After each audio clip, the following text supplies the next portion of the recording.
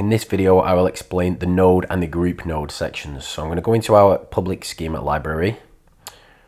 And what I'm going to do is I'm going to pull in a menu. Let's import the menu schema and click import.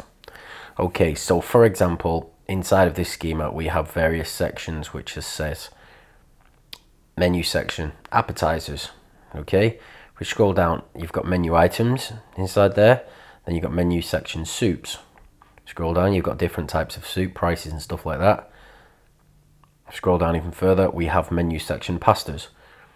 Now, basically, what you can do is you can add unlimited nodes by clicking the add node and the add group node sections in here. What I'm going to do is a little bit more advanced. I'm just going to show you quickly. So for example, we finished this schema with the pastas, menu section pastas. So if we want to add another section on, what we do is we go to duplicate. And then if we scroll down, you'll see it's recreated the whole section, menu section. So we can now change that to main courses.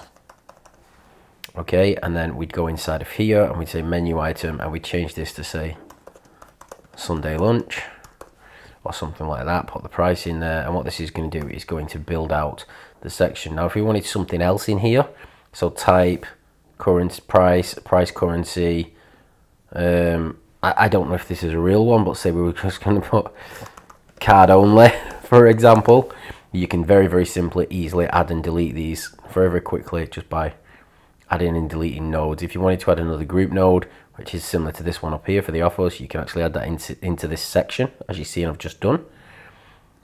Or you can add a group node up at the higher end section. Once you finish the main courses section, you turn around and think to yourself, okay, we needed a dessert section. You can very simply and quickly and easily just duplicate the menu for the main courses, menu section, and then you'd add the desserts and change each individual menu item.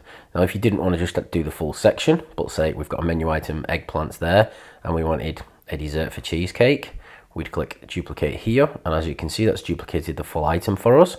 So now we change that to cheesecake and write in some sort of crazy description and how much the price is and so on and so forth. And it's that simple, it's that easy. It basically enables, this section enables anybody, no matter what skill level you are, to create the most advanced schema possible without ever touching a line of code.